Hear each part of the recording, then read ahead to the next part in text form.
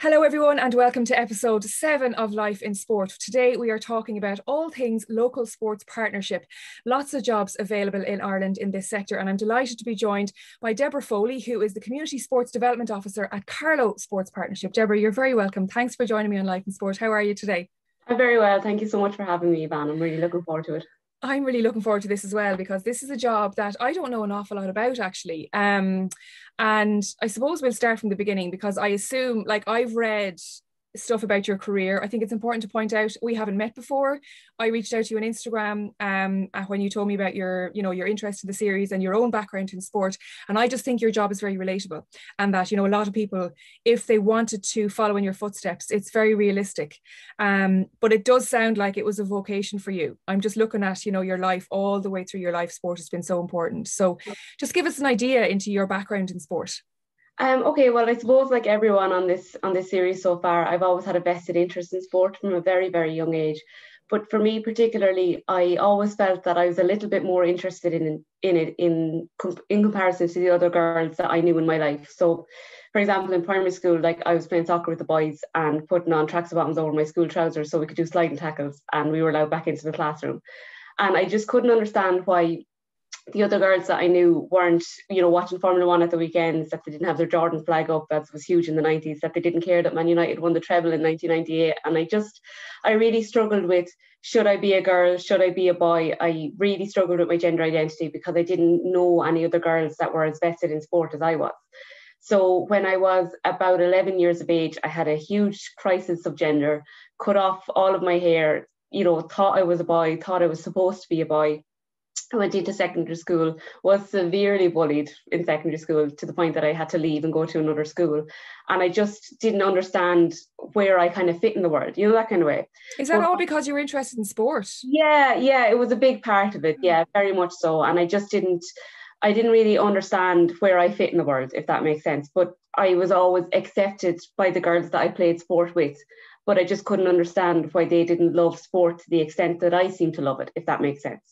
But then, when you're from a rural community, your peer group is very, very small, and it is very hard to find someone with the same interests as you that just lives 2 minutes down the road. So when I went to my new secondary school, I did find girls that were just as into sport with me, that they embraced their femininity, that they knew that they were girls and that it was okay to be feminine and wear a skirt to a disco, but at the same time go out and kill it on a camogie pitch. I ended up being in the same school, in the same class with Colette Ormer, as you'll know, from very good. playing the camogie team. And like, Colette is a huge inspiration to me because she is a queen. And she's savage, but she's still so beautiful and so feminine, So I kind of discovered that, it's okay to be a girl, it's okay to love sport, and it's okay to go out and roughhouse it with the boys, but then at the same time, put on makeup and do your hair if that's what you want to do. My heart breaks for you, Deborah, because, like, I know what you're talking about, but, like, for you to have experienced that so young, like, I mean, I think a lot of people, I think even when I started working it like on screen, I used to wear like big bulky suits and stuff so that I, would look serious and wouldn't look too feminine. And I was kind of afraid to wear dresses. I've only started wearing dresses in the last few years. And it's really silly, but I can totally understand where you're coming from. But for you to have thought that at 11 or 10, it's heartbreaking. Like, I hope that wouldn't happen now. I don't think it would. I don't think so either, particularly like to, I suppose, reference the toy show this year. It was incredible, the stories that those children had, and that how fabulous their parents are, and just how aware parents are now of all these gender issues that kids just really internalized then, and probably still to a degree internalized now. But for me, it was very hard. And my auntie was actually a huge inspiration for me. She was the first female qualified mechanic in Ireland. And wow. I thought she was so cool, but she had cut off all her hair as well. And I was like, oh, yeah, like, she's a little bit in a masculine trade. Like, this is what I'm supposed to be doing because, I'm not super feminine. Like, I didn't have Barbies or anything like that when I was growing up. I had tractors, that kind of way. So I really struggled to find my place in the world. But then when I went to school in Kilkenny and Goresbridge, I met a fabulous group of girls that were interested in sport, that we still talked about boys, and it was fab, it was really, really, really good. But then that school ended up closing, and I had to go back to the school that I was originally bullied in. But it was actually looking back, and it was such a big learning experience for me because I had thicker skin. I knew who I was a little bit more. I had a core group of friends, and I wasn't afraid of the people that were mean to me anymore, if that makes sense. And I went into transition year and just absolutely loved life, played on senior camogie teams, won an All-Ireland medal with Colette, and it was just amazing. You know, it was amazing to be able to face my demons at such a young age, if that makes sense. Yeah, I think you probably faced them a lot younger than the rest of us did. The rest of us were kind of coming into them there in transition year, and you had them all sorted and boxed away. Oh no, You went on, like you obviously went on then, and like even outside of your job or your career, you played into County Camogie in football. Yeah. You stuck your, like, so sport was always there. You were a lifeguard as a teenager. You worked. You got money for kind of, you know, your involvement in sport as well. Yeah, very much so. So I was very invested in camogie and football, so to the point that I was training 2 or 3 times most days, like most teenagers at that time were in their smaller counties, you know, so you're doing your club training and then you're into county training for football and camogie. And like that, there was a really strong core group of older women that were just fabulous and brought us everywhere we needed to go. But then on the flip side of that, Bagnallstown, it's swimming pool, it's an outdoor pool that's only open during the summer times. They're incredible. You know, I don't think that they get the credit that's due, because so many of us were upskilled as lifeguards from the age of 16. We had lifeguard work on the river, and if you didn't get on the river, you were able to get a job in a pool in either Carlow or Kilkenny, because, you know, the counties are so close together. So it's a really small establishment in a really small town that provides so much education and upskilling for kids. And I loved it. I loved being a lifeguard, you know, to the point that I'm still qualified now. I'm making a point to stay qualified just in case I ever need it, you know, that kind of way.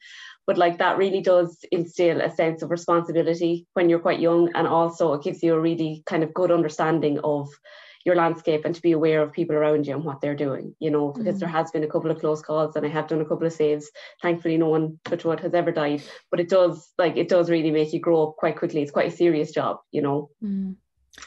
So you must have then at that point, you know, in your late teens, you know, when you're thinking about what to do after school, you must have gravitated towards something in sport. Yeah, and like it was the same thing as I think a lot of people here in secondary school. There's no jobs in sport. You're never going to get a job. You know, you'll be stupid to do this. You're really good at business studies and you're good at French. So this is where you should go. This is what you should do. And I was like, oh, yeah, okay, all right, okay. Because, you know, when your guidance teacher is telling you to go one way, you know, you're 17, 18, how are you supposed to decide what you're supposed to do with the rest of your life? And you're like, oh, this person is a grown up. They know exactly what they're talking about. I'll follow their lead. So I done that, got into, I think I was accepted into like aerodynamics in Carlow IT as a level 7. And then sorry. Aerodynamics, is that like airplanes? Yeah. I was like, oh, airplanes are cool. Let's just put this down on my CEO. Having absolutely no interest. Oh God, that's the best. I've heard a lot of stories about what to put in the CEO.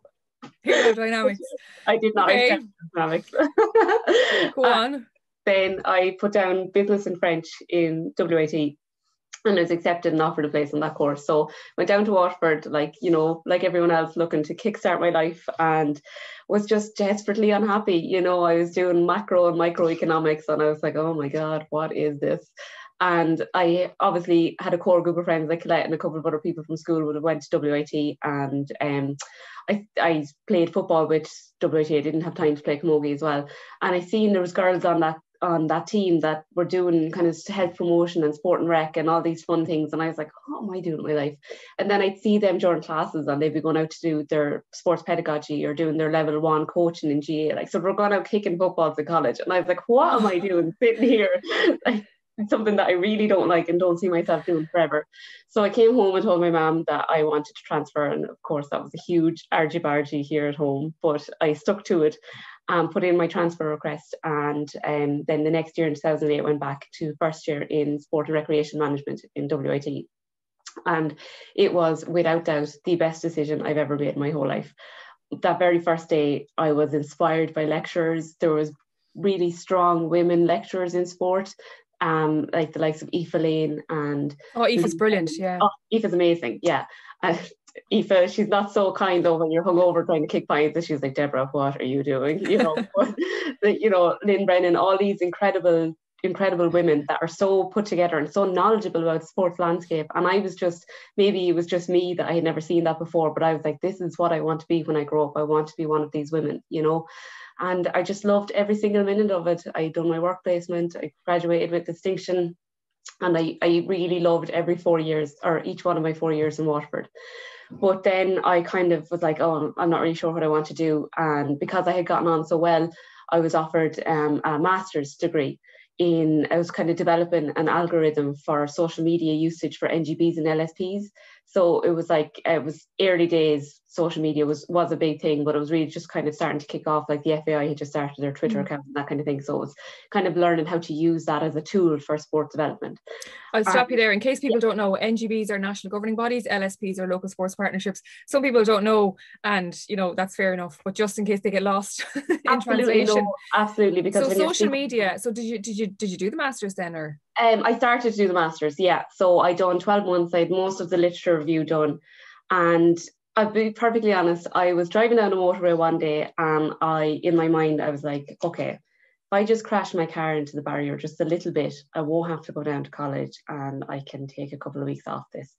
And then I was like, oh my God, this is a very scary thought. This is not something that I want to be, or this is not something that I want to think of, And I just kind of turned around and I came home, and I had a really kind of good talk and a good think with myself that, do I want to do this for the rest of my life? Is this master's benefiting me, or is it taken away from me? So I took some time away from the masters, and in the meantime I applied for a role as the Leinster Development Officer with Triathlon Ireland. It was a part-time role, and I was successful in that role. So that was nice. It was a really good distraction. I really enjoyed it. It was a pity it was my first job, because there's so much to do as a development officer, and at the time they were way ahead of where we are now. Like, that was a remote position, and I just didn't feel when I was in the job that I had the experience that I thought I had, that kind of way. So I found it very difficult to engage with the NGB, to engage with the clubs the way that I know I should have now, looking back on it. And I was like, this is making me happier than the masters is or was. So I stepped away from it and let someone else finish it. And then I was offered a role because it was only part-time, and I was putting €6 petrol into my car. I'll never forget. I tried to go down to Mullingar to be a club in my little micro, but it was fine. So I took up extra hours in the watershed in Kilkenny, which would have been previously Scanlon Park. It's a big leisure facility that has a running track and all the rest. And I started as a receptionist there, and then I was offered full-time hours as a swim teacher and lifeguard and receptionist, and then ended up doing membership as well. So it was really nice. I learned an awful lot. I left the job in Triathlon Ireland, when I was offered the full-time hours, because it was just more stable. And when you're younger, you just want money and you need money. And I was so used to being a broke student for so long. I was like, disposable income, let me buy don't have to get €6 petrol anymore. I can get 20. Yeah, we've all been there. Surely the credit card and take a max. It was amazing. It's holy world. So that was really, I learned so much there, but I kind of felt like I wanted more. I loved teaching exercise classes. Like, I had the Kilkenny rugby team in one night for an aqua aerobics class, and I was absolutely mortified. But they were lovely. These 40 big muscly guys in the pool in front of me dancing. It was fun. But I just felt like there was a little bit more kind of out there for me. So when I was in college, I had done a work placement in Alaska, up in Anchorage, and I was like, that was the happiest I could remember being ever in my life. So I was like, okay, I want to go back to being that happy person again. So I applied to volunteer with the charity again, and I was offered a position. So in January 2016, I flew back to Anchorage to volunteer with a charity called Hope Community Resources. And because I had been there before, and because I was a little bit older and had my driving license and everything, I was put into a house with two guys that I was their primary care provider. Their names are Sammy and Josh, and they were amazing. I was just so lucky with the house that I was put into. Sammy had severe autism and was nonverbal, and Josh had fibromyalgia and he was autistic as well. But they were both super, super active. So Josh was on the Special Olympics ski team, so I used to bring him up skiing on Saturdays. So he'd go off for his few hours, and then I'd go off for my few hours, and it was fab. And then Sammy actually worked in the military base. So he worked at nighttime. So in the morning times when he woke up about 4 o'clock, he loved to go for a hike before work. So I used to bring Sammy hiking, and it was just amazing. I had the best time. They were such fun guys. So basically you found yourself in Alaska again. Yeah. I mean, I know you had placement there, but you decided to go back over there. And again, it's this active, sporty lifestyle that you've seemed to carve out for yourself. It's like you're drawn to all of that. Yeah. Did you stay there for long then? I had planned on staying there for a year, but I became heavily involved in the Alaskan handball community, which is, when you say that to most people, are like, Jesus, they play handball in Alaska. But they do. It's a huge, huge subculture over there. It's actually quite big in a couple of states in America. And got really involved. The World Championships were meant to be there the following year. So I was on the Worlds Committee, and I was their PRO and communications officer, and I got involved in the club and all those fun things. But when I was there, a role came up in Kilkenny Recreation and Sports Partnership, and it was actually a CSDO role. But it was it was a what, sorry? Sorry, it was my role. It was a community sport development officer. Okay. You know, when you're used to speaking of it. I know, don't worry. Sorry. And this was in Kilkenny. This was in Kilkenny, exactly. Right. And because of the nature of Sport Ireland, some of the contracts, they are not permanent. They go on year or 6 month basis and that kind of thing. So I took a chance, interviewed over Skype, which they were very, very, very, very accommodating to do that, because it was before Skype interviews for roles had actually been a thing and da da da. So I interviewed really well, and I was offered the position. So I actually came home to that role, which I was delighted to do, because it was a really good job worth coming home for. You know, and I was kind of putting my eggs in one basket, thinking that the funding would be extended, da da da. But as it happens, when I came home, I was in the job a couple of months, and the National Development Officer for GAA Handball role was advertised, based in Croke Park. And I was like, oh my God. Dream job. Yeah. It was like I had meant to go back to Alaska to get all that experience in handball, understand the landscape, understand the culture. And then this role came up. And, you know, people say when you're always best to apply for a job while you're in a job. So I think it really helped that I was actually in Kilkenny as a development officer applying for this role. So all my days I was so nervous. You know what it's like when you pull into the back end of Croke Park, and I was like, oh my God, where am I going? And I walked by the RTE suite, and, you know, I think looking back on it, I actually ran into Peter McKenna on the corridor, and I was like, hello. And so I interviewed, and I got past the first round, and then there was a second round interview that I had to do a presentation for, you know, my first 12 months in the role, what would I do, da da da. And I was offered the job the next morning. And I was absolutely delighted, but super nervous, because, as I say, I live super rurally, went to college in Waterford, which is a city, but it's not like Dublin or Galway or Limerick. You know, it is very closed, and you know the people who are in your friend group and da da da. So I drove up and down for 6 months from Carlow to Dublin, and I absolutely hated it. I put on weight, my back killed me, my mental health was suffering. So I was like, okay, I'm going to move up to Dublin. So I moved into Cabra, which was the biggest culture shock that I've ever had in my life. But I loved it. It was great, you know, and it was so nice to use the bus and to have pizza delivered to your house. It was a huge city living at its finest. Yeah, exactly. Can I ask you, when you were in college, God, I barely getting a word in. It's I'm great. Sorry. You have so much information. It's fantastic. When you were in college though, I'm just trying to get a picture of where you wanted to work. You know, did you have in your mind, I want to work for, you know, the GAA, or I want to work for I don't know, Swim Ireland or an LSP? Like, did you think about that when you were in college? And did you have something that, you know, you felt you would have arrived at if you got to your dream job or whatever? That's actually a very good question. Yes, I did. You know, when you're in college, you're told that there's the three biggest national government bodies. So they're the GAA, the FAI, and the IRFU. And they're kind of on a pedestal. It's like, if you want a long-term sustainable job in sport, these are the bodies that you need to try and get into, because they will always be there, and they have X amount of funding and a huge following and fan base, you know. So I did, of course. And the GAA was like number one. I was like, I'm going to work in Croke Park when I grow up. You know, this is it for me. And so when I got the job, I couldn't believe it. It was like all my dreams had come true. I had reached my dream job at 26 years of age, and I was like, oh my God, I'm going to be here forever.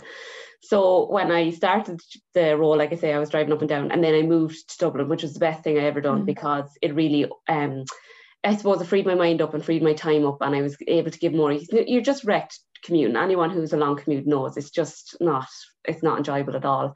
And with handball, it was an all-Ireland thing. So it's a quite small national government body, even though it is part of the GAA. So there was only 2 development officers. So I was covering pretty much all of Ireland.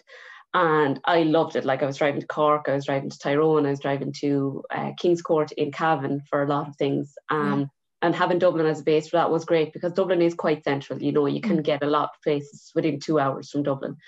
But I just felt like, again, things were becoming a little bit stagnant. I felt like I was just facilitating school blitzes. I was helping clubs to the best that I could, and I was helping some. I think that the athletes that play handball are very, very under-recognised on the Irish sports landscape. Like the females that are coming through there, like Martina McMahon and Katrina Casey, are two of the top athletes in our country at the moment.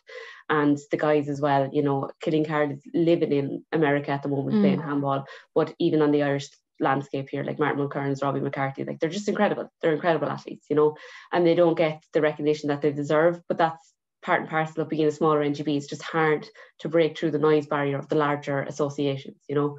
So I was fab. I loved going into Crow Park 7:30 in the morning. I ate my lunch at the Hogan stand, you know, taking Snapchats, making everyone jealous.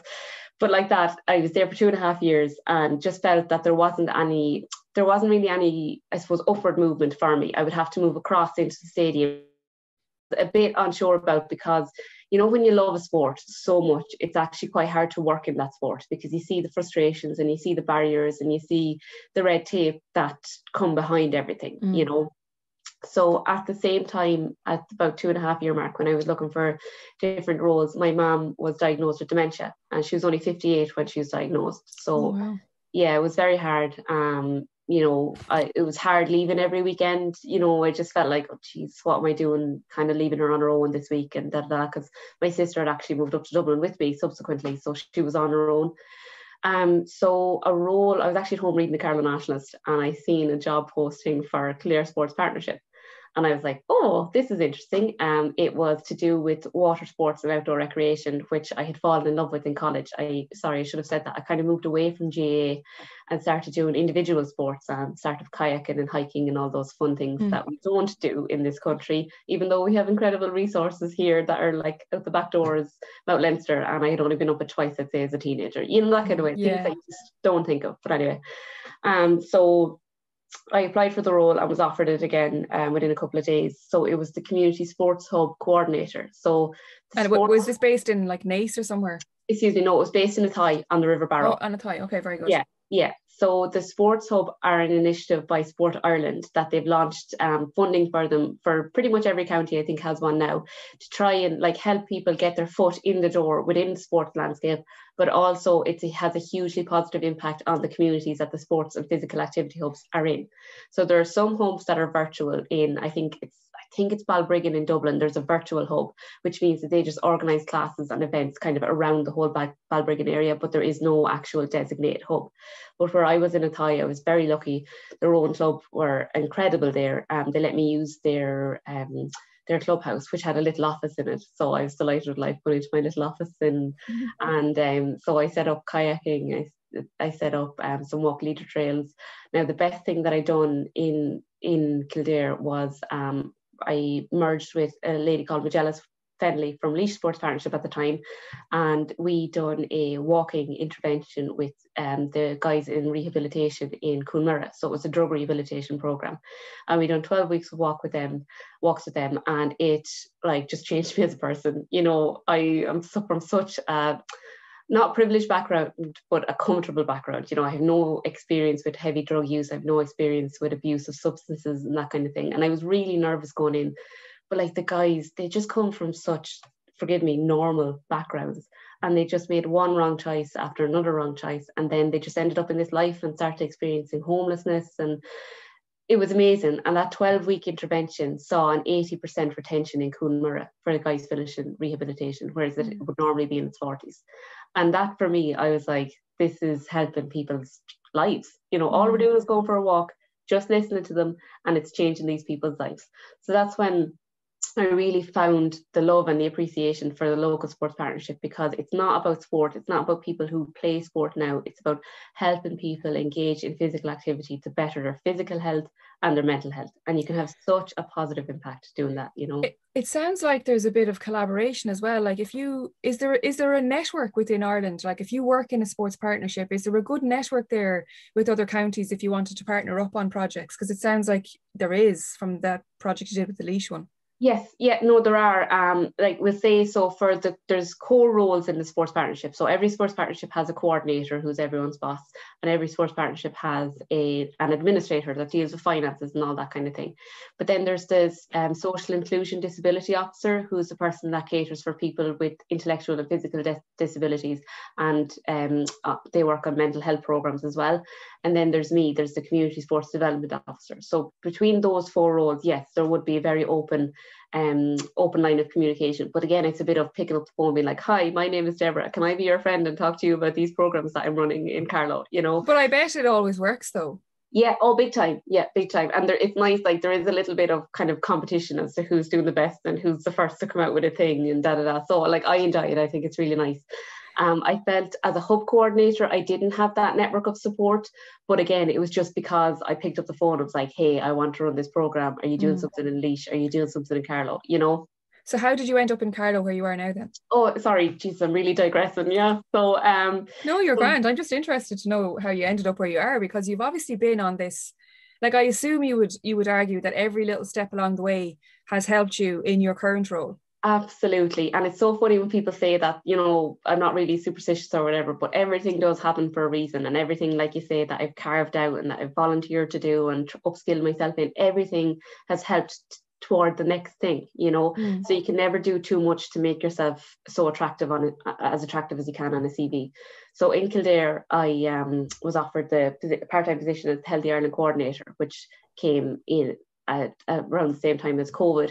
So that was a much kind of higher level of work. I was working with the Department of Health, and I had my first meeting was with the office of on Taoiseach, and I was like, oh my goodness, I'm not supposed to be here. But it went really well and everything was fine. So when I was in Kildare about 2.5 years again, and I seen the role come up in Carlow Sports Partnership, and Carlow's my home county. It was a local authority role. So some of the sports partnerships are housed by the local authority and some of them are limited companies. So Carlow is within the local authority. So I was like, this is great. I'm at home with Mammy. Everywhere from my house in Carlow is about 25 minutes. So when you're running programs, it's great, you know. So I applied and I got the phone call. I done a virtual interview with the coordinator from Wexford, Fran Ronan, who is a lovely person, but I was really nervous because she's quite a straight person. And I think it was Niamh from the Trails office in Sport Ireland, and I interviewed and I got a phone call the next morning from Human Resources in Carlow offering me the position. So sorry, can I just stop you there? Every job you went for, you got like within a day or two. That is not normal. I'll tell you what the ones I applied for and didn't get. So like obviously now like you're in a local sports partnership again. Yeah. It sounds like you've kind of found your happy place. You know, your skill set is really suited, and you seem to really thrive on the community side of sports, which is brilliant because it means that you're in the right role. Can I ask you, for people watching who maybe would be interested in your job, because it's so varied as well. Yeah. You know, you do get a lot of variety in your role. And maybe they're doing recreation, sports rec in college or whatever. How do they make themselves attractive to a sports partnership or a national governing body? What are the things they should be thinking about in the back of their minds, aside from their qualification? That's fair. And I think it is a little bit varied between the two. So let's say if you love GAA and you want to be a games promotion officer, you need to upskill yourself as a coach. You need to upskill yourself probably within strength and conditioning as well. You need to upskill yourself volunteer hours with your own club and da-da-da. But if you are not sure what you want to do, don't put all your eggs in one basket, because I know as a sports partnership, if you interview for a role and all you have is experience as a development officer within the GAA, you'll be looked over for someone who may not have as much experience as you, but it's varied experience. So I think if you love a sport and that's your thing and you want to work in that and you want to be part of that NGB, then focus on that, but be sure that that's what you want to focus on. But if you want a more varied role and if you want to be attractive for Sport Ireland to work for them directly or for within the LSP unit, I think volunteering is huge. Upskill yourself as a tutor in as many things as you can, because so many of us have gotten into the LSP network as a tutor, and the coordinator has seen, oh, this person's really good, they have excellent communication skills, they deserve a job within the unit if and when it comes up, you know. So that's the likes of sports hall athletics, badminton, basketball, all these things, all these programs that the sports partnerships roll out to make that first initial contact with them and to make yourself available for those roles, you know. Have you enjoyed working in an LSP more than in a governing body, so like Triathlon Ireland or the Handball Association, like, because it is so different. Yeah, it's so different, and that's the question that's going to get me in trouble now. No, not at all. It's a personal choice. Sure. Not everybody is going to want to be in the community and to want to be involved in having, people who aren't necessarily sporty, getting them into sport. Some people only want to deal with really, really sporty people. So that's just, that's the difference. So what is the difference between working in one or the other? Or how do you find that you prefer the LSP units? You're right. Like, as a personal point of view, I prefer the LSP because it's so varied. And you have your calendar of events that are all going to happen every year, like Bike Week and those kind of things. But for the most part, you can design your own programs. You can identify in your community what's needed. You can speak to people and ask them. I'm a huge advocate of not about us without us. So I think you should really talk to the cohort of people that you work with before you make any headways into making a program, Whereas with the NGB, yes, you are dealing with elite athletes on one hand, and then you're dealing with grassroots on another hand. But those kids that are playing grassroots, their parents probably came through the same sport. Their parents are probably into it. And you're right. You're not motivating those kids to participate in this sport. They're doing it by choice. They're doing it of their own volition. And I really did enjoy working with the elite athletes. It was something, like, I was never a semi-professional athlete, it was something I thought I could be, but they say those that can't do teach. So here I am. But I think from my point of view, I prefer working within the LSP unit because I prefer seeing the real and tangible impact and change that you can afford to communities that you're working with. Do you think sport, and this is a big question, but do you think sport has been not a safety net, but something that has been a comfort to you, like right throughout? Obviously, you struggled with gender identity when you were very young. You were bullied in secondary school. You travelled abroad, and I think when you have the confidence to travel and work abroad, that confidence and that skill set is coming from somewhere. And I'm just wondering, is it sport that gave you that confidence? I think so. Yeah, I do. And I have no problem being led or being a leader. And I definitely think that comes from sport, because when you're winning, that, keep your cool, just keep plugging away, keep going as best you can. And when you're losing, sometimes it is up to you to motivate a team. Sometimes it is up to you to make that shot, get that score, or make that tackle.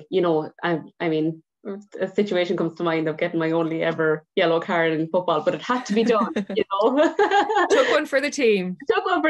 But it definitely does. And for me, growing up in the 90s, I am used to having a male coach screaming at me on the sideline and telling me to motivate myself, and that's how I found it very hard when I left team sport to motivate myself to be physically active. I'll be perfectly honest. I have a huge respect for individual athletes, because even now, I'm not where I want to be with my physical health, but it's that motivation. I don't have it because I've always relied on someone else to get me moving, that kind of way. Whereas I transferred those skills into my personal life because I know what I want, but it's hard to transfer those skills into getting yourself up to go for a run when it's raining, whereas I would have done 10 years ago, because I didn't want to let anyone else down, On the team. I totally know where you're coming from. Exactly.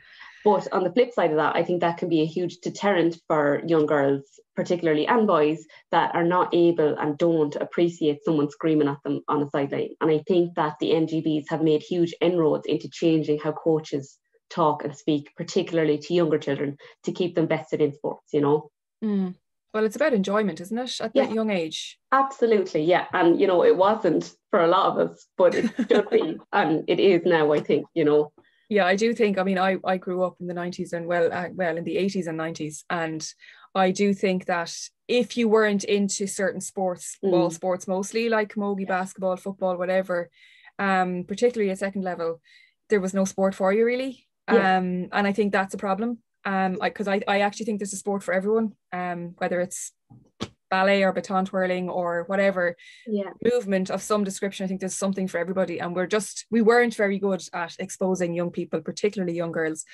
to a variety of sports. So is that something that you've brought into the LSP? I think so. And network? to be honest, I think that culture has actually already happened. Like the school that I went to, one of the teachers there, she was actually a teacher when I was there, and she contacted me to ask, was there any chance that, or how would they go about putting in a permanent orienteering course within Borris Secondary School? And like, that's a huge step forward, you know, and I know it might seem small from the outside, but it's actually a huge thing. And like that, you know, we're trying to implement programs like meditation and swimming, which is going to happen on during summertime in Bagnallstown with Swim Ireland. And like, I've done a program with IT Carlow that's ongoing at the moment. It's a research master's. There's 2 guys that are doing it, and they're lovely guys. And we actually have 100 adults over the age of 65 participating in a 12-week resistance training program.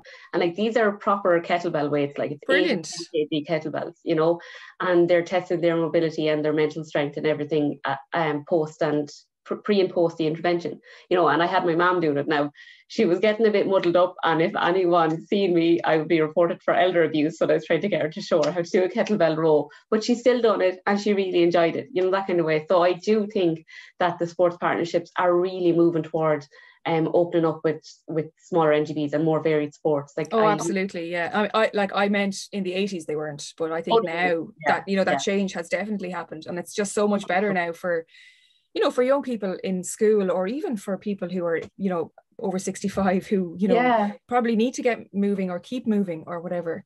So that's brilliant. I want to finish up with some advice. Like, I mean, you've kind of imparted a lot of advice already and a lot of wisdom, but if you could imagine being, you know, 18 again and being somebody like yourself, who kind of knows what they want but doesn't know how to get there, and, you know, it seems like there are a lot of barriers, what kind of advice would you give somebody? I think volunteering is a huge thing. You know, when I was in college, I was always off doing something or volunteering somewhere with some kind of sports club or physical activity that I could. I think it looks really well on your CV, particularly when you're younger and you're not going to have that much, you know, vocational or work experience. Like, how can you, when you're 22 coming out of college and organizations are saying, oh, sorry, you have the qualification, but you don't have enough experience. Like, the only way to get your experience is to volunteer. And as I said, upskill yourself in as many things as you can to be a tutor for. So that way you are attractive to both NGBs and the LSP network. And just take your time to find your path. Like, it didn't fall in my lap. You know, like you said, I saw out everything I wanted to do.